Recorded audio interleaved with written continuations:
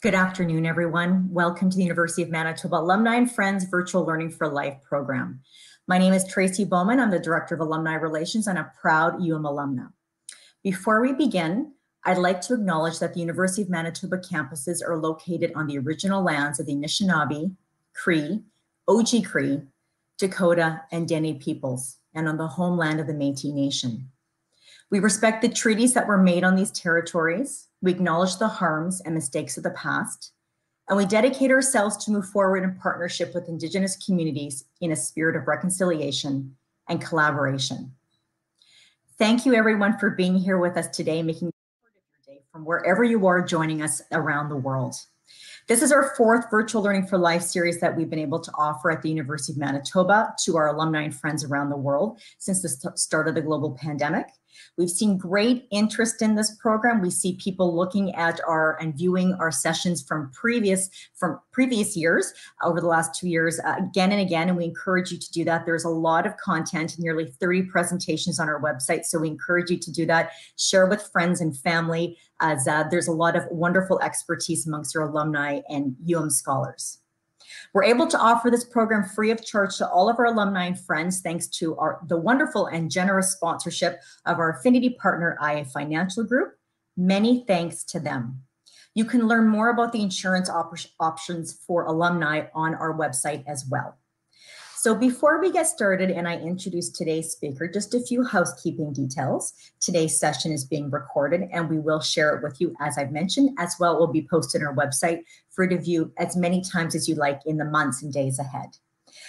We also sent you the link for slido.com. That is the platform that we use if you're wanting to ask questions. So that's Slido, so www.slido.com, and the password is VLFL16. And so you can just easily type in your questions. I encourage you to bring that up in your browser right now. So if something strikes you right now, you can ask a question and we'll be waiting in the background to facilitate that. So please ask as many questions as you'd like, and we'll try to get through them all throughout the session at the end of our presentation. So now I'm delighted to introduce today's presenter, Dr. Gordon Goldsborough. He is an aquatic ecologist in the Department of Biological Sciences in the University of Manitoba's Faculty of Science, where he researches the impacts of humans and invasive species on wetlands and lakes. He's also a passionate Manitoba historian, being president and webmaster of the Manitoba Historical Society and an editor of Prairie History magazine. He has mapped thousands of historic sites around the province and has written 4 books on Manitoba history, including 2 national bestsellers, Abandoned Manitoba and More Abandoned Manitoba. And you can also check him out in his weekly series on the weekend morning show of CBC Radio 1. Dr. Goldsborough also, we're very excited about this within the community, was recently named on May the 12th to the Order of Manitoba for all of his amazing work that he does to support his research in the community. And as you know, the Order of Manitoba is the province's highest honor. So with that, over to you, Dr. Goldsborough. Well, thank you very much for that introduction. I should point out, I guess, that I was here speaking with in this series about a year ago, and it's I guess amazing to think about how much things can change in just a year. Last year when I was here, I spoke about my work mapping historic sites around the province, and well, today, in the immortal words of Monty Python, it's time for something completely different. So instead of talking about my historical work, I'm going to turn and talk about my scientific research, focusing on freshwater coastal wetlands. That I've been working on with my students and several of my colleagues over at least the last 25 years or so. And the emphasis of my presentation today is going to be on our efforts to restore the Netley-Libau Marsh. And we're preparing to undertake a massive restoration project for it, and I emphasize preparing, as you'll see a little bit later in the presentation, why I use that word, preparing to restore. Okay, I just need to advance my slide here now. Let's just get back underway. Okay, so I guess the first thing I should address is, what is a freshwater coastal wetland, since that's the premise of my presentation. Well, essentially, it is a large wetland that is associated with a large lake. And in this particular photo, for instance, it's Lake Winnipeg on the right-hand side. And to the left is the Netley-Libau Marsh that I'm going to be talking about a little bit later. Essentially, in this case, it is a marsh that is dominated by emergent plants. That's sort of the defining element of what makes a specific kind of wetland a marsh. A marsh, in other words, is a subset of all of the various kinds of wetlands that exist around the world. Now, these are plentiful here in Manitoba. In fact, arguably, we have more coastal wetlands in Manitoba than any other place on the continent. And here, for example, are the three large lakes that we have: Lake Winnipeg, Lake Winnipegosis, Lake Manitoba, three of the largest lakes. In fact, I often refer to them as the Manitoba Great Lakes. A few years ago, we mapped the locations of the coastal wetlands around them. And if you look closely, you can see the colored areas that denote the various coastal wetlands. Just to give you a couple of examples, Grand Beach, where many of us like to spend time in the summer, is an example of a coastal wetland of Lake Winnipeg. Likewise, the Netley-Libau Marsh, same thing. In fact, if you look closely at all of these various colored areas, at the bottom end, at the south end of Lake Manitoba, we have Delta Marsh, and at the south end of Lake Winnipeg, we have the Netley-Libau Marsh. So two of these large wetlands, the two that I'm going to focus on today, are associated with the south ends of two of our large lakes here. And this is far in excess of anything you see anywhere else on the continent. And in fact, this is already an underestimate because it excludes a category called treed muskeg at the north end of Lake Winnipeg. If you add that, then the numbers go up by about 5 times. So we have lots of these things here in Manitoba, and they are under threat. Just bear with me here. I'm just trying to get my slide to advance properly. Oh, come on here, you. There we go. So I always like to start with a bit of history. And in this case, I want to emphasize that coastal wetlands are valuable.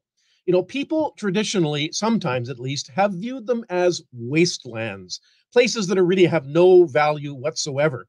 Well, this photo taken around Gimli in about 1920 illustrates one of the economic uses for coastal wetlands, where farmers would go into them, harvest some of the natural vegetation there, and bring it back to their farms for the benefit of their livestock.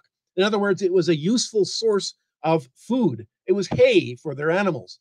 We've learned over the last number of years that there are all sorts of other uses of natural vegetation for biofuels and a variety of other things that I won't talk about today. They're also useful, these coastal wetlands, as habitat, whether it's for the various fish that populate the lakes, so the spawning, the feeding of these commercially important fish like pickerel. They spend quite a bit of their time, particularly in their early days, in these coastal wetlands. Likewise, waterfowl like geese and ducks spend time in these coastal wetlands. We know that the vegetation of the wetlands help in stabilizing shorelines. And if anyone who's experienced one of the ferocious storms on Lake Winnipeg knows just the power of wave action. Well, vegetation can counteract that wave action. And then finally, we have a lot of new information over the last number of decades that wetlands really can be seen as nature's kidneys. They help to purify, in other words, some of the contaminants that exist in water. And if we have, for example, water running off the landscape into a lake as it passes through coastal wetlands, it can be improved in water quality. So there are some tangible economic benefits. On the other side of the coin, however, there are some factors that cause damage to coastal wetlands. This photo that I took a few years ago on the east side of Lake Winnipeg, this is south of Victoria Beach. Victoria Beach is in the background here. We see in the middle part of the photo, there's a nice little coastal wetland that drains out into the lake. And in the foreground, there is a residential development, complete with manicured lawns and nice lush greenery and a marina. Well, inevitably, of course, that has impacts on the coastal wetland and its ecosystem. There's a host of impacts that we could talk about, and I do talk about when I teach my course in wetland ecology, but we'll have to suffice with just a few photos to illustrate. But I do want to talk about the last one just for a moment, because it helps to illustrate the work we've been doing in restoring some of these impacted coastal wetlands. Specifically, I want to talk about an invasive species called the common carp. Carp are not native to North America. They were introduced here in Manitoba, we think, sometime in the 1880s. They didn't begin to flourish, however, until the 1940s. This is work, these maps that I'm showing you right now were the work of one of my former graduate students, Dr. Pascal Badiou, that I am showing you a picture of here. He's shown holding a carp. You can see they're pretty big, muscular fish. And through the decades, they have managed to distribute themselves pretty much everywhere they can swim around the province. And so what we see here are the places where we find carp today. And we find, for example, that they are even as far north as Churchill and at the mouth of the Nelson River. So they basically anywhere they can swim is where you can now find carp occurring. They are, unfortunately, a very destructive fish. They are what's called a benthivore, meaning they feed on material they find in the bottom sediment of a water body. But in the process of collecting their food, they cause a lot of sediment to be suspended. And therefore, they cause the water to become incredibly murky. And that, in turn, causes the death of the vegetation in the water, which then has a whole series of cascading effects on the ecosystem of the wetland. So we know, for example, that at Delta Marsh, that I'm showing you in this photo, the carp arrived sometime in the early 1950s, based on observations from some of the locals. They started seeing the carp present in the marsh about that time. Incidentally, Delta Marsh at the south end of Lake Manitoba is the second largest freshwater coastal marsh in North America at 18,500 hectares. It dwarfs virtually all of the coastal wetlands around the other Great Lakes, what we could call the Laurentian Great Lakes, by a substantial margin. And it was essentially formed when the southernmost part of Lake Manitoba was cut off by what was called a barrier beach. So about for the last 70 years or so, carp have been present in Delta Marsh. Well, I became involved in research at Delta Marsh back when I was a graduate student. And I've continued to work at Delta Marsh for a number of decades now. And about 25 years ago, we began doing work on means by which we could restore the Delta Marsh. The carp had become so numerous that the vegetation had dramatically declined. And so we thought, well, one way perhaps to see an improvement in the quality of the marsh would be to exclude the carp. So we did what we called a small-scale carp exclusion. And you can see it shown here. It's a culvert, basically with a screen over it. The bars of these screen essentially prevent the largest fish from passing through. And that's what we see in the foreground, incidentally. Those are all carp milling around, trying their darndest to get through that culvert and not being able to because of the screen. And, you know, the improvement we saw was remarkable. I was encouraging everybody to be modest in their expectations because I feared that the decline in the marsh had happened over decades. I feared that the recovery would likewise take decades. And therefore, I was quite heartened to see that within weeks, we began seeing dramatic improvement. For example, we began seeing a dramatically clearer water in the marsh, which in then turn caused all sorts of vegetation to grow back. And I'll show you just in a moment the sort of things that we see when we get vegetation growing back. But on the basis of that successful experience, we then went big. So we went from a small-scale carp exclusion to what we believe is probably the largest carp exclusion ever carried out anywhere on the planet by excluding carp from the entirety of Delta Marsh. Previously, we'd only done it for small areas of the marsh. As of the winter of 2012, when we constructed 7 structures like the one I'm showing you here, we were able to exclude carp, at least for the most part, for certain parts of the year from the entirety of the marsh. Unfortunately, it was a rather expensive proposition to build all these structures, but we feel that this is going to have long-term benefits for the health of the marsh. Incidentally, that structure that I just showed you had bars in it, like the ones we had on that culvert. In this case, however, the bar spacing was a little bit wider. It was 7 centimeters, and we had determined based on measurements of fish in the marsh that this would be wide enough to permit the majority of the fish going into the marsh to do so while being close enough together so as to exclude the majority of the most destructive carp, the biggest, most muscular carp. There's other factors that went into the operation of these structures, but this gives you sort of the basics of how they work. By putting in these screens at a certain time in the spring and then removing them again a little later in the summer, we can successfully exclude the majority of the carp from the marsh. And the results are pretty impressive, pretty dramatic. This is a photo taken by one of my colleagues, Dale Robleski at Ducks Unlimited Canada. Here he's looking down into the water from one of those structures, and you can see the fish milling around, trying their best to get into the marsh and failing. Well, of course, the abundance of fish would inevitably draw the interest of other things as well. Another one of my colleagues in this project, Doug Watkinson from the Department of Fisheries and Oceans, took another photo at one of the structures, this one. And I have to say, this is one of the most dramatic pictures that I think I've ever seen associated with our project. It shows a vast number of white pelicans milling around at the entrance to the structure where they hope to acquire a few fish, because of course, pelicans are fish-eating birds. In fact, one of the interesting observations we came across was that there were a few cases where the birds were so voracious in their appetite that a few of them choked to death from eating too many fish, that it clogged their throats and they died, which I think proves that essentially humans are not the only gluttonous species, that unfortunately white pelicans are up there as well. But the response by the vegetation in the marsh was dramatic. In fact, by August of 2017, when I took this photo, the water was full of vegetation.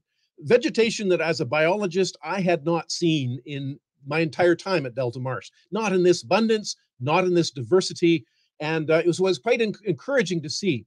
It did have a downside, though, I have to say, which is that it made it much more difficult to travel around the marsh. We ended up having to use boats that had motors above the water, simply because the boats with motors in the water clogged almost immediately on the abundant vegetation. But it had all sorts of other benefits as well. It wasn't simply in terms of the vegetation. We also saw a dramatic increase in the use of the marsh by birds. So, for example, my colleague Frank Baldwin, at the time was working for the provincial government, did a census of canvasback ducks, one of the many duck species that occur in the marsh. And they had at one time been numerous in Delta Marsh. Back in the 1960s and 70s, they were one of the more abundant birds in the marsh. They declined as the marsh declined. So when you go through the 70s and 80s and 90s and 2000s, their numbers were sporadic and low. Fortunately, though, since the structures have been installed, we've seen a dramatic increase in the number of canvasbacks. So it's an encouraging sign that you can restore damage to a coastal wetland. And so that's ultimately what our hope is, that the work we can do can in some way benefit the natural ecosystem. And then perhaps that if it also has economic benefits, then all the better. So I want to turn now and continue the presentation on the Netley-Libau Marsh. I'll spend most of my time talking about it here. As I mentioned before, it is at the south end of Lake Winnipeg. And just as Delta Marsh is the second largest coastal wetland on the continent, the Netley-Libau Marsh is the largest coastal wetland on the continent at 22,000 hectares. It is at the mouth of the Red River. Oh, hang on a second. It's getting a delivery here. Maybe we should just try it out to make sure it works. Just bear with me a moment, please.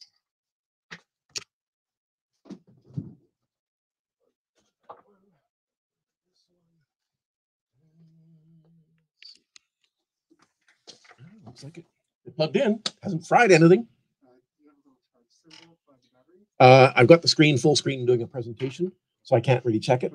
So I'll be done at about 1 o'clock, 2 o'clock. Yeah. I'll wait here. Sure thing. Yeah, thank you. Had a little bit of a hardware problem here, but I think we've got it fixed. Anyway, so this is at the mouth of the Red River, where it flows out into Lake Winnipeg. And there are two complexes in this marsh. The east part of the Red River is known as the Libau Marsh.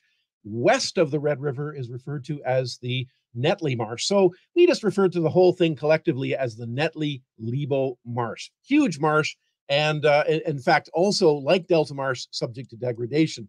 But unfortunately, not quite the same as Delta Marsh. We do know what the marsh used to look like, and that's how we can assess the changes that have occurred. We have a collection of remarkable photographs that were taken in 1923, some aerial photographs. Some of the earliest air photos, in fact, taken anywhere. And they show us what the Netley Marsh used to look like at that time. It was what we wetland scientists call a hemi-marsh, hemi as in half. And the idea is that it was dispersed emergent vegetation that was intermixed with open patches of water. In fact, in the foreground of this picture, you can see a classic example of hemi-marsh. This is considered ideal habitat for waterfowl and other marsh animals. And much of the Netley-Libau Marsh was hemi-marsh. So it was a very productive, very healthy marsh. Lots of emergent vegetation, and therefore lots of animal life as well. Well, unfortunately, time has not been kind to the Netley-Libau Marsh.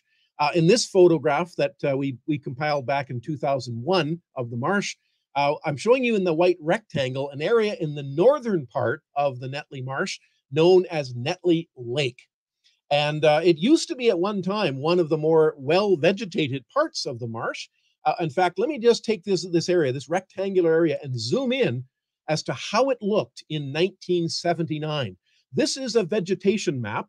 The various colors denote the various species of emergent vegetation that were present at that time.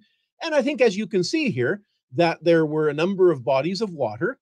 There were emergent vegetation in between them, and there were some channels. There was the Red River flowing through the middle, as you can kind of see off to the right. And there was something called the Salamonia over to the left. Well, unfortunately, when we remapped this area back in 2001, you can see a dramatic change. That in fact, a lot of the emergent vegetation has been lost. That Salamonia channel, in fact, is all but gone. So the net result is we've lost a lot of the vegetation, the emergent vegetation from the Netley-Libau Marsh, and this is the change that we hope to reverse with our restoration. Well, I guess the first thing to address then is what has caused these changes. And we don't think there's any one factor that has contributed to it. It's probably a combination of several, and at least four that I'll just give you a little bit of background about. So I'm going to enumerate each of these four and just show you a little bit more about each one, starting with the first one, the oldest one that we think began in about 1913 with the dredging of something called the Netley Cut. Now, one thing that you may not know is that the Red River has been the subject of dredging by the federal government since the 1880s. Since over 100 years ago, the federal government was dredging the river. And this is one of the dredges that they used on the Red River to facilitate navigation. Because, of course, at that time, there were lots of vessels. There were ships that were plying up and down the Red River, out into Lake Winnipeg, around the lake. And a lot of the commerce that was supported around Lake Winnipeg was supported by the dredging. The dredging made possible the ships going up and down the Red River. Well, the dredging that was done, say, by the federal government wasn't confined to any one particular place. There was one place that was a little more common, and I'll show you that in just a moment.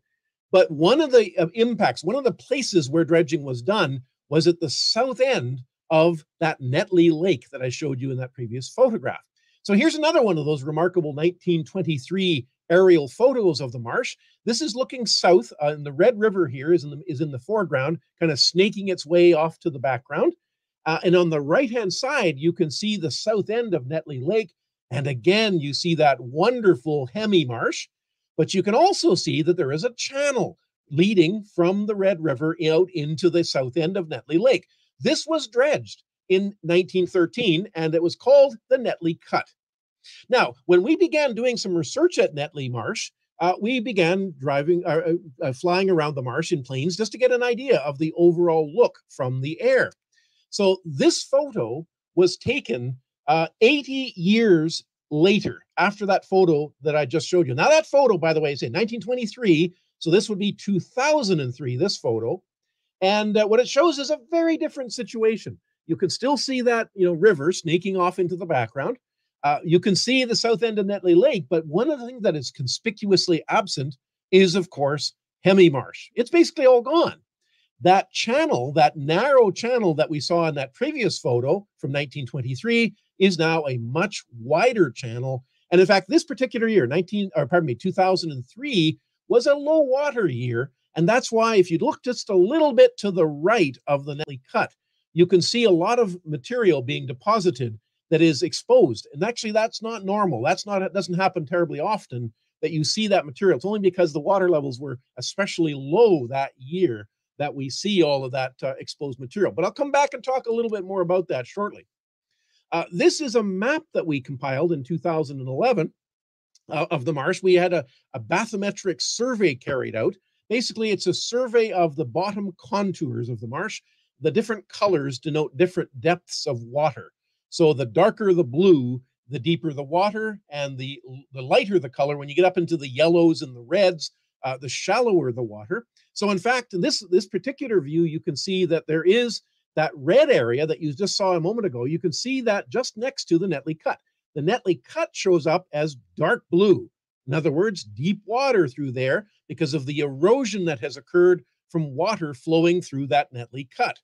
And it's the deposition of material caused by that water flowing in has caused those two red areas to appear north of the Netley Cut. So we'll come back and talk about those again because they're another part of the story here. But I want to show you this data. This is some measurements taken by one of my colleagues here at the university, Dr. Sean Clark. He's an engineering professor in the Faculty of Engineering. And he and his students measured the volume of flow that is going through various channels of the Netley Marsh. And this was taken on the 3rd of July, 2019. So basically about 2 years ago. What it shows is that you have started below the Netley Creek, in other words, at the bottom of this picture, with 100% of the river flow. And then the various percent numbers above that represent the percentage of the total that has been filtered off going in the various directions. And what you see, therefore, is that the single biggest number is going up through the Red River Channel, out through one of the channels out into Lake Winnipeg, 34% of the flow. So roughly 1/3 is going out that way. About another quarter is going out through the eastern channel out into Lake Winnipeg. But then if you look at the next biggest number, it is the Netley Cut at 21%. In fact, Dr. Clark and his students have found that depending on the day, depending on the direction of the wind and other factors, there could be as much as 40% of the Red River flow going through the Netley Cut. And this is having impacts on the hydraulics of the marsh. It also, of course, brings in all sorts of contaminants contained in the water of the Red River. So that's one factor, is the dredging of the Netley Cut in 1913. I will have more to say about that date, 1913, a little bit later. Second factor is the lack of periodic low values on Lake Winnipeg and correspondingly on the Netley-Libau Marsh since at least the 1970s. Now, this graph shows water levels on Lake Winnipeg. I obtained this graph from Manitoba Hydro, and it represents the period from 1913 to 2019. And what it shows is the period pre-regulation, before Manitoba Hydro began regulating Lake Winnipeg for hydroelectric power production. You can see that there were marked oscillations in the level of the lake. The red periods illustrate periods when the lake was lower than the long-term average. The blue are areas, times when it was above the long-term average. And there's an amplitude here that's measured in feet above sea level. It's about on the range of about 6 feet, or about 2 meters of amplitude. And so there were prolonged periods, for example, in the 1920s. There were prolonged periods in the 1930s when the water levels were low, again in the late 1950s. And then there were also periods when it was higher than average. So, for example, in the late 1940s, early 1950s, and then again in the mid to late 1960s, early 1970s, it was higher. Since that time, however, since 1976, when Manitoba Hydro began regulating the lake, the amplitude of the variation has diminished. In fact, you can see that, I think, from this graph. The times that the water is low are shorter, and the height of the water at those low periods is higher. In other words, it is not quite as low as it traditionally would have been. Traditionally, it went down as low as perhaps in the range of about 710. Now it's something about 711, 711 and a half even. So you get lower, or you get higher lows, in other words. Likewise, the highs aren't as high either. Well, there's a number of explanations for this that may occur. And in other words, I'm not suggesting that this is solely a phenomenon of Lake Winnipeg regulation. That is certainly one of the contributing causes, potentially. But it could also relate to another two things. One is the possibility that we are in a wet climatic cycle. Some of my meteorological colleagues say that the rainfall that has been occurring in the Red River Valley, for example, through this period has been higher than normal. And that, of course, has led to greater runoff. So, understandably then that this would raise the water level in the river, in the Red River, and then correspondingly raise the level of Lake Winnipeg. There is also the case that much of the Red River Valley is being actively drained in the name of agriculture. Specifically, the installation of tile drainage, which is widespread, and simply the drainage of sloughs, natural water bodies throughout the river valley, has caused greater runoff in the spring, which in turn has caused greater flooding potentially in the spring as well.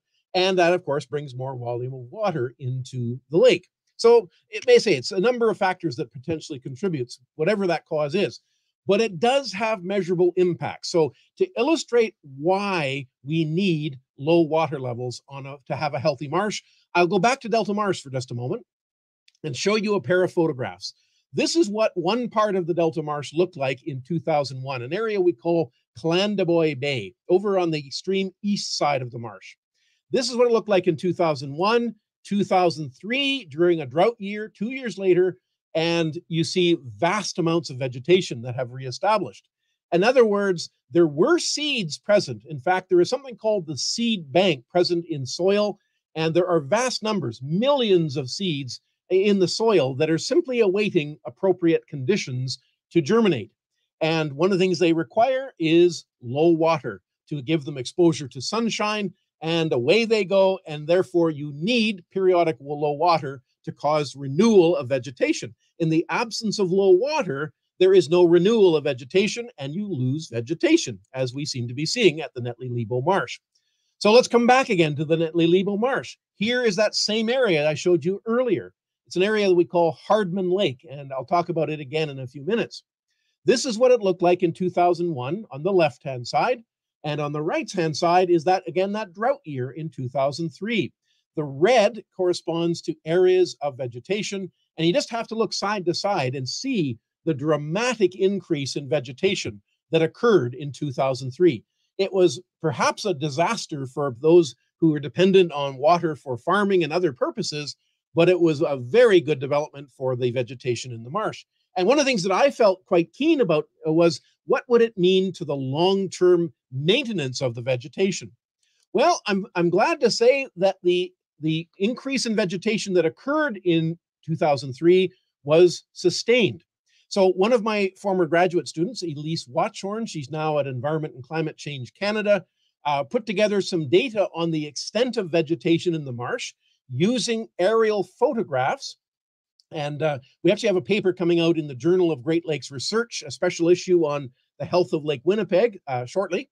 And this is one of the figures from that paper that shows the extent of the vegetation in the marsh. Basically, well, actually the y-axis, the vertical axis here, represents the open water area of the marsh, which is actually the inverse of the vegetation. When the open water area is high, the vegetation is correspondingly low. So what we see through the 90s is a dramatic loss of vegetation. The open water area is increasing rapidly. Then through the late 90s, early 2000s, it's kind of continuing to decrease as the water level is, as the open water area is increasing. Then we get that 2003 drought, which causes, again, the dramatic increase in vegetation. In other words, the decrease in open water area. And I was curious to see what would happen after the flooding, and I'm pleased to say that it did not all disappear again. That although we did lose some of the vegetation, you can see the open water area did increase again. We did lose some vegetation, and we didn't lose all of it. So what it illustrates is that a single year of low water was sufficient to restore vegetation. And this is why we advocate for lower water periodically. So come back again to that Netley cut. Here we have another view of it from 2019. We can see there's sort of a dendritic pattern of erosion, water from the Red River flowing into the south end of the Netley Marsh, forming these three forks of discharge. And then on the north side of that Netley cut, remember those two red areas that were just north of the Netley cut? They're back. In other words, there's an area of deposition there. Well, that area, this circular area, is I think quite interesting in revealing what can happen when you get low water. So we were out there in 2019. This is Pascal Badiou again, the fellow who did the work on the carp at Delta Marsh. And we found there was dramatic colonization. There were hosts of various wetland species. Of course, our friends, the common cattails, were there. But what I found quite heartening was that we found also some sort of amphibious and sort of semi-terrestrial species like willows and cottonwoods that were about 1 meter tall, that were already starting to establish themselves. And what's encouraging about that is that it fosters the accretion of sediment, which can then rise the land high enough that these areas may not inundate again when the water levels go back up. In other words, we might see a permanent reestablishment of vegetation. Now, just yesterday, I heard from another one of my colleagues, Greg McCullough from the Center for Earth Observation Science here at the U of M. He shared these photos, these satellite images with me, the most recent of which on the right-hand side was taken 2 days ago. And this is measuring what's called the NDVI. It's a measurement essentially of vegetation, and the dark green that you see in the rightmost map shows the area of that island where Pascal was standing a moment ago. It shows that and Greg thinks this, and I think I agree with him, that this is probably more even well-established willows, which I take as a good sign that we are seeing, say, permanent reestablishment of terrestrial vegetation or semi-terrestrial vegetation. So what it illustrates to me is low water is good. Cessation of Red River dredging. Well, this is a phenomenon that I remember I referred back to the federal government having been doing it since the 1880s. In 1999, as a federal cost-cutting measure, they ceased dredging at the mouth of the river. And the impact of that is that the mouth of the river has always been prone to sedimentation. This is another one of those 1923 aerial photographs showing the mouth of the river. You can see the emergent vegetation in the background. You can see the wonderful Hemi Marsh. And this is where the government focused a lot of its dredging activity. In fact, one of the things I did as a historian was to compile statistics on the extent of dredging at various places by the federal government. And over half of all of the historical dredging that occurred by the government was done right here at the mouth of the Red River, because it was a perennial problem. It was a place where sediment tended to accumulate. So over half of the dredging took place here. And so here, for example, is a map showing the channels of the river. And what I'm showing you here is the west fork of the Red River, where it goes out into Lake Winnipeg. This was the major means by which water went out into Lake Winnipeg and the means by which people took their boats out into Lake Winnipeg from 1884, when the dredging really began, to 1893. Unfortunately, in the spring of 1893, some sedimentation occurred at the mouth of this channel, and it prevented anyone from going down there with a boat. So from 1893 then to about 1903, the eastern fork of the Red River was used as for the basis of river navigation until it started to sediment. In other words, sedimentation is simply a natural occurrence of this river. Well, from 1903 to the present, the center channel has in fact been the major focus of things, and it is still to this day the major channel. As you saw from that flow data from Sean Clark, it's still the major channel in terms of flow. The western channel remains virtually no flow. Sean's measurements indicate there's virtually no flow going through that western channel because of sedimentation. So the absence of dredging at the mouth of the center channel will inevitably cause a plug to develop there, which will then cause water to back up and then flow through places like the Netley Cut. So the absence of dredging is exacerbating the flow of water through the Netley Cut. And again, here's that data from Sean Clark showing the various flow patterns that have occurred. Finally, the last factor we think is contributing to this is the flood mitigation that the provincial government is doing on the Red River since at least the 2000s. So here we have a map of southern Manitoba showing the Red River Valley, and the blue lines indicate the drainage canals that exist in the Red River Valley. And as you can see, it's pretty effective at covering the vast majority of the Red River Valley, and therefore to drain much of that Red River Valley. That water finds its way northward through the Red River, eventually finding its way up into Lake Winnipeg. And of course, that's one of the issues relating to water quality in Lake Winnipeg because of the drainage of nutrient-laden water from farmland. Nutrients from fertilizers, nutrients from sewage, and of course, nutrients from manure. Of course, we city dwellers are not immune, however. We have also been contributing through our sewage as well. So it's a multifaceted problem. The reality is, though, that a lot of the runoff from the Red River Valley precedes the melting of the ice on Lake Winnipeg. So what sometimes happens is that flooding occurs, particularly in the downstream reaches of the Red River, due to this disconnect between the runoff from the landscape and the melting and the ability of the Red River or the Lake Winnipeg to receive the runoff water. So one of the things that has been done for the last couple of decades is that the provincial government cuts ice. Now, this device that they use each spring is intentionally designed to cut troughs in the ice. It has a cutting device, and it basically weakens the ice so that it will break here easier than it would do naturally. And just to orient you where this picture is taken, over on the right-hand side of this photograph is the Netley Cut. In other words, that the provincial government is intentionally breaking ice here so as to force water to go in through the Netley Cut into the south end of Netley-Libau Marsh. So it's really a combination of factors that is causing all of this change. But say, just when you think you understand everything, we discover some curve. So for instance, one of my graduate students, Paige Cowell, she's now with Ducks Unlimited Canada, she did her master's on the historical changes in the marsh. And what she did was take old aerial photos going back as far as 1929 and digitizing them to basically measure the open water area so she could look at things like the extension of vegetation or the loss of vegetation over time.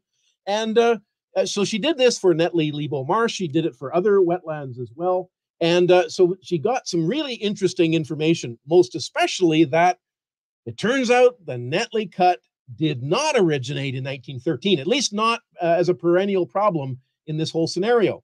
Because on the left-hand side here is one of the photos she acquired from May of 1968, and it shows the Netley Cut is closed. And in fact, most of her photos from the 20th century showed it closed. In other words, it was not contributing flow from the Red River for much of the 20th century. Sometime between May of 1968 and July of 1970, that channel opened. We don't know why. She looks at all sorts of possible explanations. We don't to this day know what caused it to reopen, but it has, and it has continued to enlarge ever since. So here is one of her graphs, this inset panel here. The black circles represent the widths of the Netley Cut as she has measured it. You can see the year that it reopened, shown by the vertical dashed line, and the solid line represents the level of Lake Winnipeg.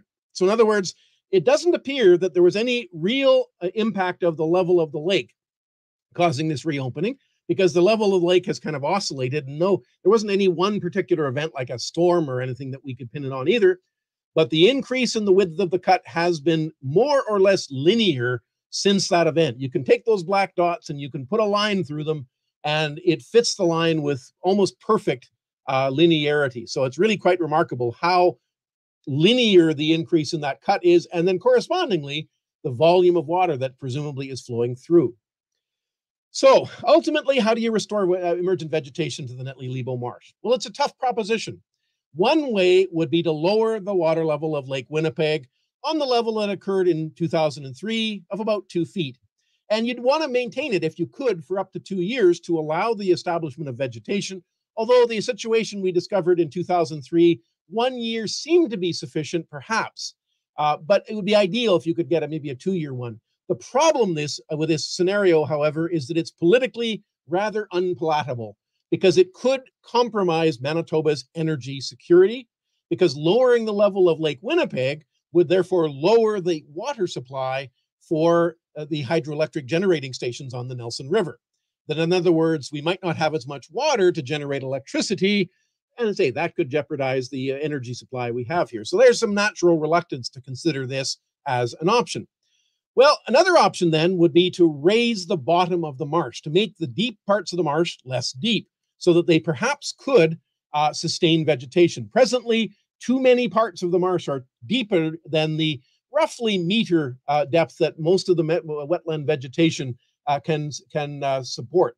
So what we're hoping, therefore, is that by demonstrating with a restoration pilot project, if we demonstrate that it is possible to make the marsh shallower, at least in some parts, it might lead to a long-term restoration project. So what we had proposed back a few years ago was a 2-year proof of concept, essentially to demonstrate techniques that have been well established elsewhere for reestablishing marsh vegetation in at least a small part of the marsh in our demonstration project, and then potentially to, if it works, as we hope it would, to go on to a much larger part of the marsh. Well, the idea then is that if we were to do this, and the rationale is we would dredge the Red River at 2 places where the sediment is accumulating. We know based on a bathymetric survey that we carried out during this preparation for this project that there are 2 areas of accumulation of sediment.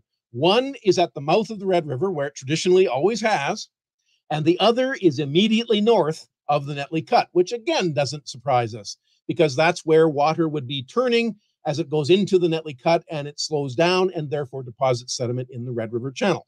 So what we propose is we would dredge at those 2 locations, at the mouth of the river and just north of the Netley Cut. The benefit of this dredging would be, first of all, that we would try to produce shallower habitat by taking the dredge material and pumping it into the Netley-Libau Marsh. And I'll show you how that would work in just a moment. The ancillary benefit, sort of the secondary or sort of co-benefit, would be that the deepening of those 2 shallow areas on the Red River would improve water flow out to Lake Winnipeg, which would then reduce ice jamming. It would reduce flooding risk and bank erosion along the Red River.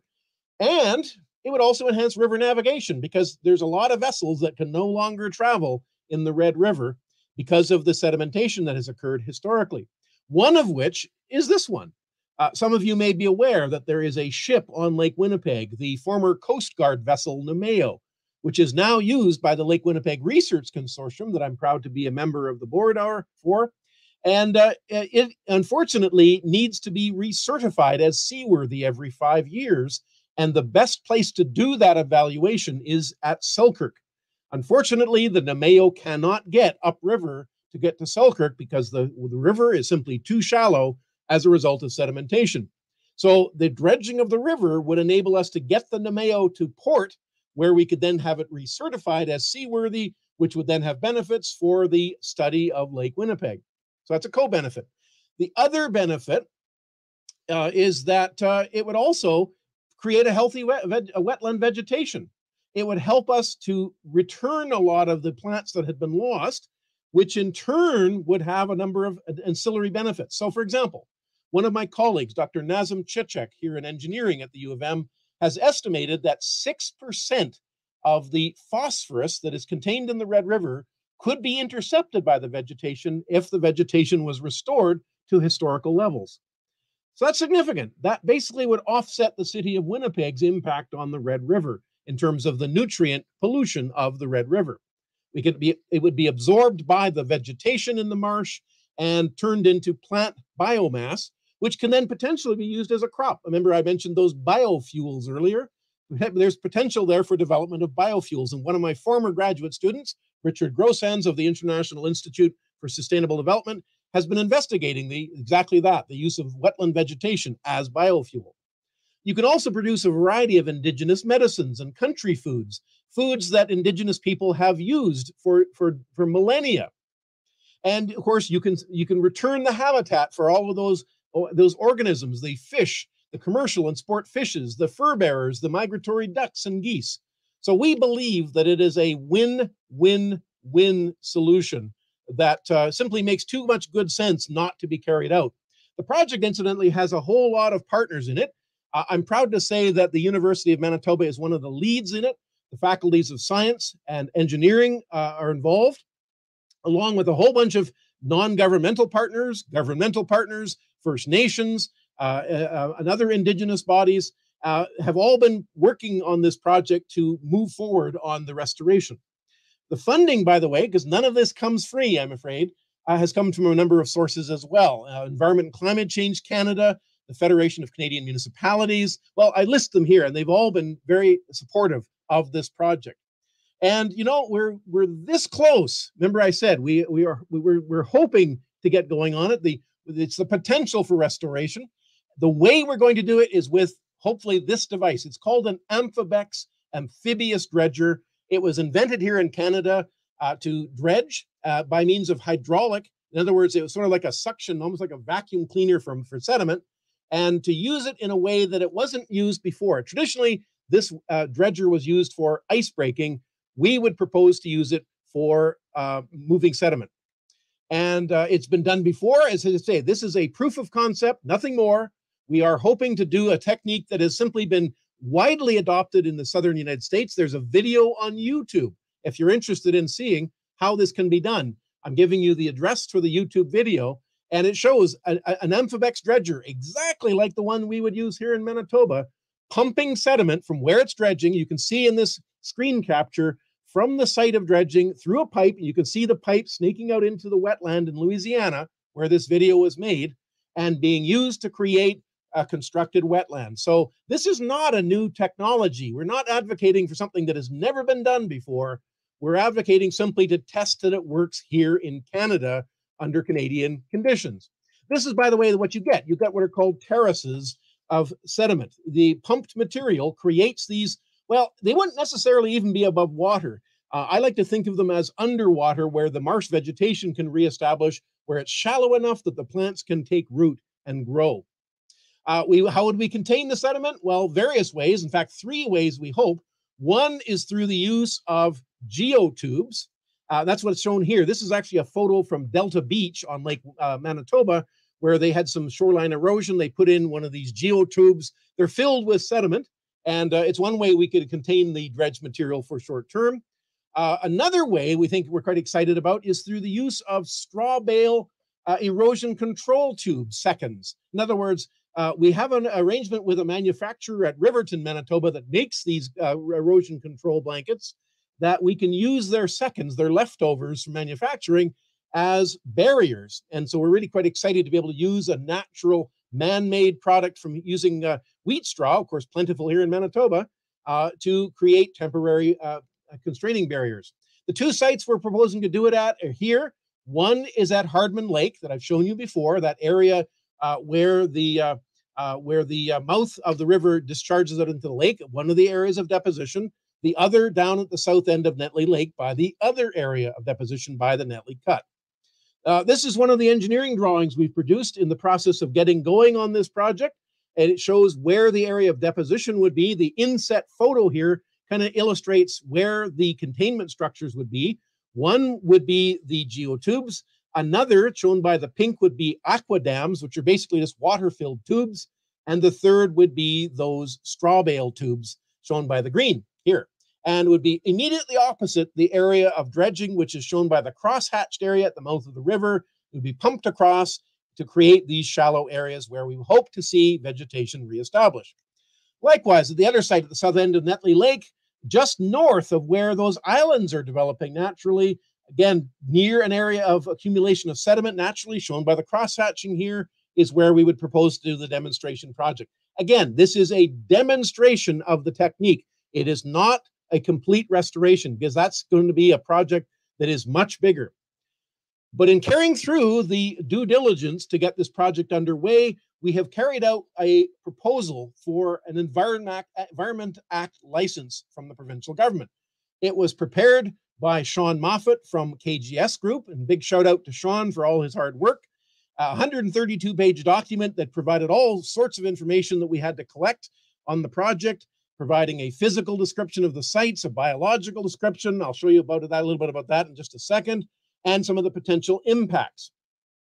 While this was all going on, one of my graduate students, Chris Adams from the Natural Resources Institute here on campus, was doing seed bank trials. Remember I mentioned before about the seed bank, all of those millions of seeds that are there just waiting to grow.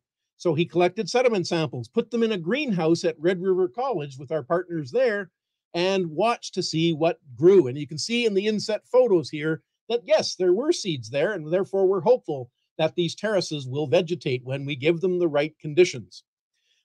Chris, by the way, has also been doing some wetland vegetation mapping using a small consumer-level drone and developing the techniques for actually mapping vegetation remotely. Really exciting stuff. He's been doing some just incredible imagery with small consumer-level drones. Meanwhile, we also carried out a bird survey, so particularly to look at nesting blue herons, about which there was some potential concern if our dredging might interrupt the nesting behavior. We don't think it will, simply because we won't be dredging at a time when nesting will be occurring. But also we found that the area where we'll be doing this work does not coincide to the colonies of the nesting blue herons. So we think the impacts on birds will be limited, if any. We also carried out a fish survey with our colleagues at Ducks Unlimited Canada and the Department of Fisheries and Oceans.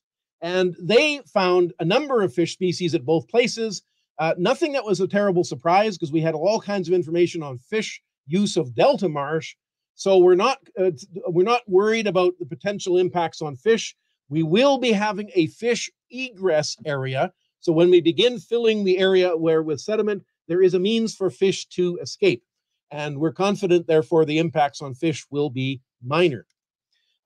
We have received tentatively our draft environmental license. It's for a 3-year period. It prescribes another breeding bird survey. It prescribes another fish survey, and it may, although we're arguing the point, it require a survey of unionted mussels, particularly to see if there are any maple leaf mussels, which are a species of environmental concern here in Canada under the Species at Risk Act.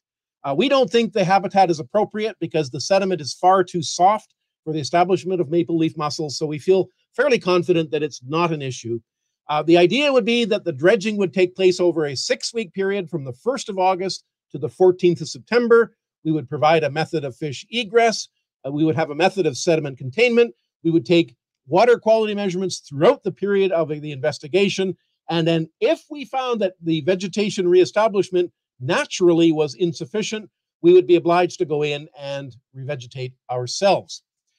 To wrap all this up, I want to just share with you the original timeline for the project as we envisioned it when we first began working on this. As I said, we envisioned a 2-year project, 2019 and 2020. The work would begin in 2019 and would wrap up in 2020 with monitoring, to see what vegetation had reestablished. And I know what you're probably thinking. You're probably thinking that something interrupted all of this that prevented us from doing the experiment. Well, yes and no. Turns out one of the things we had not fully contemplated was the necessity for Indigenous consultation. So the revised project timeline involved quite a lot of Indigenous consultation in 2019 and again in 2020. We didn't do any actual construction work in 2019 or 2020. We did, however, carry out some baseline studies, things like the work that Chris Adams did. Also, Eric Schilberg is working with Sean Clark in engineering to look at whether these straw tubes will withstand wave action. But we still didn't manage to get everything going again because of, well, this time, the global pandemic. So our current project timeline looks like this. It was originally a 2-year timeline. Now it's a 4-year timeline. And everything is looking hopeful that we will actually get underway as early as the 1st of August this year. In other words, in just a little bit over 2 months from now. That's our hope, at least, if everything works out. Now, we have learned recently that there may be an additional requirement for a little bit more consultation, but we're hopeful that can be done quickly. We also have run into a little bit of a snag with the privatization of the dredger fleet. We have to see if we can scare up a little bit more funding to cover the greater cost of the dredging. But we're still hopeful that work can begin August 1st, wrap up by the middle of September. And then the monitoring that will be done this year and next year will give us some confidence to say that we can bring the vegetation back to the Netley-Libau Marsh. So I want to end by saying that this is a project that is very much a work in progress. Unfortunately, I'd like to be able to say to you that all things are looking great, that the Net Marsh is coming back, much like the Delta Marsh came back. I can't, unfortunately, because of the uncertainties that remain.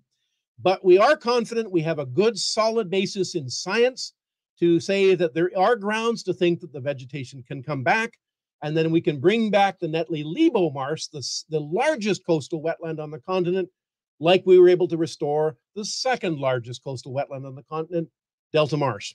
And I'd like to end by simply acknowledging all the various people that have worked on this project. This, again, is not my sole work, and I'd especially like to give a big shout out to my friend at the Red River Basin Commission, Mr. Steve Strang. Steve, you're a mensch. Thanks very much. Bye-bye. Thank you so much for that. That was your passion for the work that you do, and your knowledge is so apparent. So thank you so much for that. We have a few questions that have come through. If you're able to stay for those questions, and then by all means. And we did have a few people say, great presentation. Thanks so much, Dr. Goldsborough. So I'm going to ask our technology folks if they're able to bring up some of the questions in the background.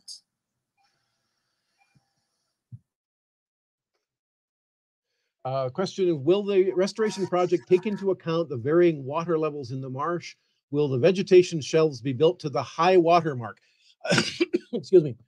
No, they won't. Because that would imply they were above water, and we do not want them to be above water. We want them to actually be below water, ideally, because that's what we want to sustain is wetland vegetation. If they were above water, then they would create terrestrial vegetation, and that's not necessarily what we want. So no, we won't get them above the high water mark, but we will get them high enough. We know, for example, that cattails will thrive in about 1 meter of water. So as long as we don't have water that's deeper than 1 meter, we should have no trouble getting cattails back to grow back. Okay, super. Thank you. The next one, just as a comment, one important part of history is that during the 30s and up to the 50s, there was a haying road that came from end of Main and Petersfield to the Salmona. Yeah. It's hard to believe that there could have been a road there where now. I mean, there was a bridge over the Netley Cut at that time as well. And of course, the erosion that has occurred along the southeast bank of the south end of Netley Lake has completely removed that haying road. But even if there was still a haying road, good luck doing much haying, because the vast majority of that hayland is gone. It was at one time an important haying area for farmers. It's not anymore. Potentially it could be if we were able to restore a lot of the vegetation again. Right. Okay, super. Thank you. Won't depositing dredge sediment to make the marsh shallower bury the seed bank and reduce germination? Well, it would if we depended solely on the seed bank that is in the marsh itself, but the sediment we're bringing into the marsh from the river will also contain seeds, because it's draining from a large wetland area as well. And if it turns out we don't have enough seed growth, because we'll see that in the very first year, we'll see seedling development, we can always seed it. I mean, cattails are pretty easy to establish. Anybody who's ever seen a body of water knows that one of the first things you get, even if you do nothing at all, is you get cattails. So I'm pretty confident we're going to get cattails, even if there were no seeds at all. And I'm pretty confident, based on the work that Chris Adam has done, there is a seed bank there. Okay, great. Good to know. Thank you. It's still true that 70% of the pollutants in the Red River are there before the border? Mm-hmm. I'm not sure I'd agree with the 75% statistic. And of course, it really hinges on what you consider a pollutant. Because there's all sorts of things in the Red River. But certainly a lot of the phosphorus comes into the river from south of the border. That's true. Some of the other contaminants, things like potassium and a lot of the pesticides come in from the US, but there's a lot of things that come into it from the Canadian side as well. So I choose not to stick with, to throw stones. I think there's enough blame to go around that we shouldn't point fingers at anyone, because I think we all share a little bit in the blame. So I think we should work with our neighbors to the south to improve the quality of this marsh habitat. Mm-hmm. Agreed. Thank you for that. Somebody just said that there's some great information on this particular website, nmwf.ca, regarding Western Group's uses of the Hardman Lake area. So that's wonderful to know. So I don't know if you wanted to comment on that at all, if you're familiar with that. I'm not, but I know a number of my colleagues are avid birders, so I'm sure they are. And western grebes were part of our bird survey when we did it. So we know that the dredge area would not be impacting grebes. We know there are grebes there, but we don't feel that there's going to be any impact on grebes based on the work we've had done by our bird survey. Okay, a lot of more questions are coming through. So with the low water, the marsh is coming back very well this year. Over the last 3 years, water has been lower and looking good this year. Yep, Is absolutely. that in fact the case? Yeah. Yeah, so if anybody wasn't yet convinced that low water is necessary for vegetation, these last 3 years should have convinced them, because and those islands on the inside of the Netley Cut, by all means, and over on the east side in the Libau Marsh, my good friend Dennis Anderson has property over there. Sent me a few pictures a couple of weeks ago, and vast areas of mudflat, which is perfect because you're going to see lots of vegetation coming up from that this year. So some people say look at low water as a curse, for farming and so on, but for wetland vegetation, periodic low water is an absolute necessity. Wonderful, good. Okay, will you be growing wild rice? This is important to Indigenous people. I know that it is, but this has traditionally not been great habitat for wild rice. To my knowledge, there has not been a lot of wild rice in the Netley-Libau Marsh. And I think it's probably because the substrate just is not suitable for the establishment of wild rice. Most of the places where you find wild rice growing, they tend to have a stonier substrate. Certainly in eastern Manitoba, northern Manitoba, absolutely, no question. And it will establish by on its own. Again, it's something we don't envision having to establish. I'm not convinced that it would grow well here. But I'm willing to work with our Indigenous partners if they feel strongly that they'd like to try it. I see no reason why not. Okay, all right. Speaking of Indigenous partners, the next question is, what changes to the approach did you make after consultation with Indigenous people? Well, one of the changes is that we're going to be having Indigenous observers. They're doing monitoring of our project as it proceeds. This was a very important point for them, that they wanted to make sure that they had an ability to monitor what we were doing. And if they saw anything that was inappropriate, or they saw any better way of doing it, that they would consult us as we're doing the project. And this is wonderful. So that's been made a part of the project. And in fact, a lot of the labor, to put in some of these containment structures, we're hoping to bring Indigenous youth in to do the work, because why not? And get them involved, get them understanding what a marsh takes to be healthy, help them play a role in the restoration of this marsh, help them, believe that this is a good project. Absolutely. We want to make sure that they are actively engaged.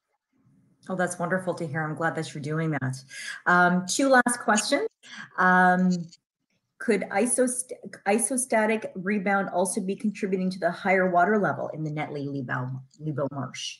It can, certainly, because isostatic rebound is causing the north end of the lake to tilt up faster than the south end. So basically, it's tilting the lake southward. And yes, it could be causing deeper water to a degree, but I don't think it could be causing the magnitude we've seen in the time period we've seen it. In other words, I'm not disputing that there hasn't been a deepening at the south end because of isostatic rebound, but that's something that takes place over decades or centuries. We've seen changes that have taken place over much shorter time periods. So yes, it's there, but it's not the only factor by any means. Okay. All right.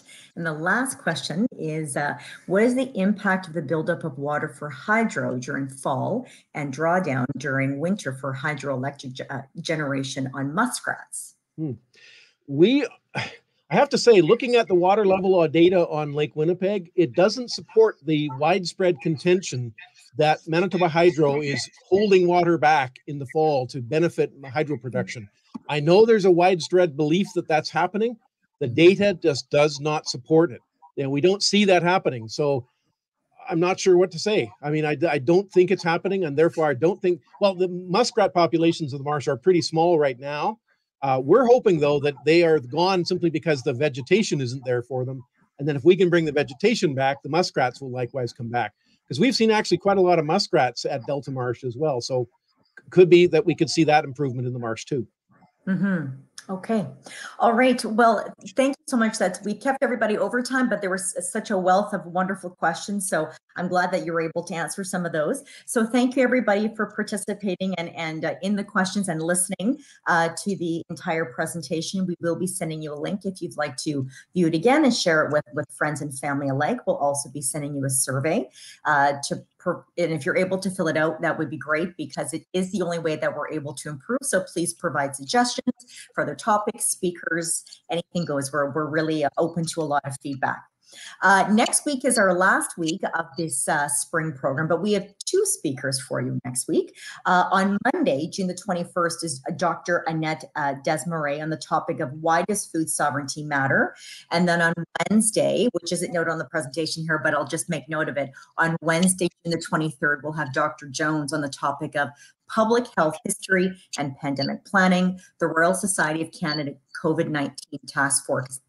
And I know that Dr. Jones has done a lot of research on the Spanish flu and how the similarities with COVID-19. So if you haven't registered for those two presentations yet, I encourage you to do that. And we will see you next week. Thank you, everybody. Have a great day.